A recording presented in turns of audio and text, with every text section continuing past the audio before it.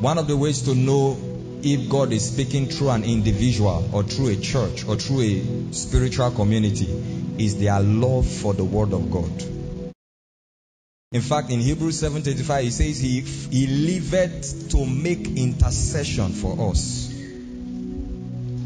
So that every time the devil brings up a case against you before the council of heaven, look at it, he always lives to make intercession. Every time the devil brings up a case against you, Jesus presents his body.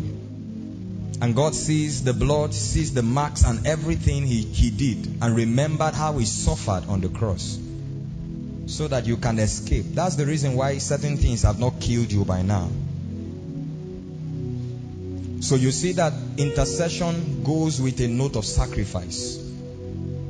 And when you talk about sacrifice, it's a word that this Gen Z, that's what they call us, we don't want to have anything to do with it.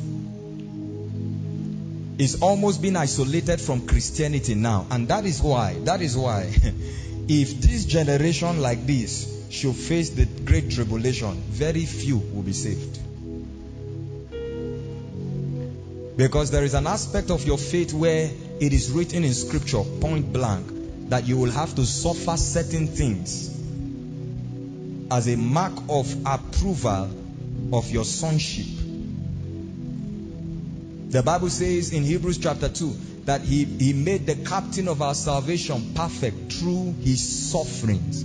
So if what authored our salvation was suffering, it means therefore that you cannot, and I'm not saying this is not bad news, this is just the news, that there is an aspect of your Christian experience where you will have to suffer. And let me even put it well so that somebody can understand, where you have to suffer in silence. Because when Jesus was in the desert, he was alone. And notice that the Bible says it was God who pushed him there. The Spirit drove him to the wilderness. God submitted him to the devil to be tested. But the Bible says that after he has tried me, I will come forth as gold.